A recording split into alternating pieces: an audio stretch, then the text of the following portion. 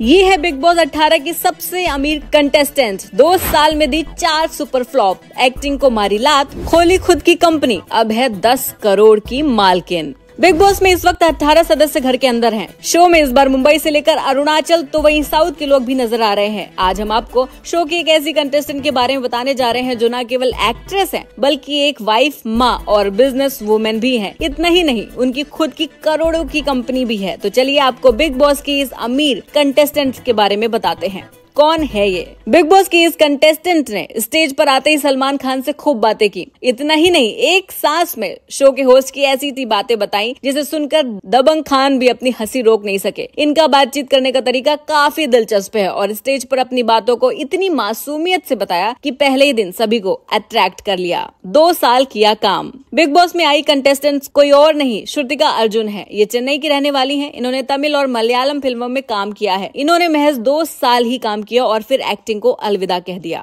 चारों फिल्में फ्लॉप। श्रुतिका ने अपने फिल्मी करियर में केवल 4 फिल्में की और चारों ही सुपर फ्लॉप रही। खास बात यह है कि इस बात को न केवल उन्होंने सलमान खान को प्राउडली बताया बल्कि घर वालों को भी ये बात बताई। ये हैं फिल्में। इनकी पहली फिल्म साल 2002 में आई थी, तब वो 16 साल की थी।